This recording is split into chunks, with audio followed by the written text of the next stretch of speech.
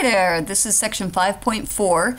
This is counting and combinatorics. So this is when counting gets hard. Usually counting is the very first thing you learn in math and it's super easy, but in section 5.4 the ways of counting becomes rather complicated. So here's one example. This is the license plate problem.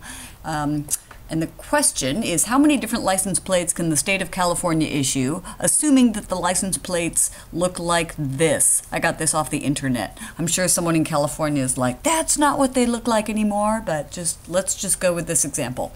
So the trick to answering this question is, you notice there's 1, 2, 3, 4, 5, 6, 7 different slots, like spaces that these numbers and letters have to fill. 1, 2, 3, 4, 5, 6, 7. And they go number, letter, letter, letter, number, number, number. So in this case, if you pick something, I'm going to sort of make a little pot. Combinatorics, they always talk about urns. Urns.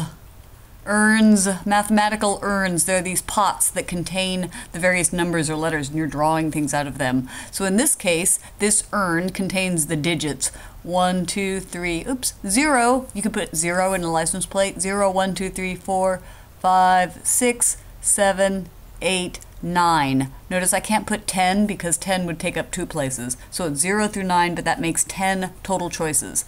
So in this case, for the first space, so there's numbers here. There's 10 possible digits, numbers that can go there. 0, 1, 2, 3, 4, 5, 6, 7, 8, 9. The letters, you could imagine an alphabet urn. Only mathematicians would have an alphabet urn.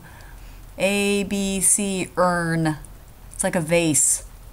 Often we talk about it in funerals, which might be how you feel right now. So here's A, B, C. So now for the letters, etc. We have 26 letters of the alphabet.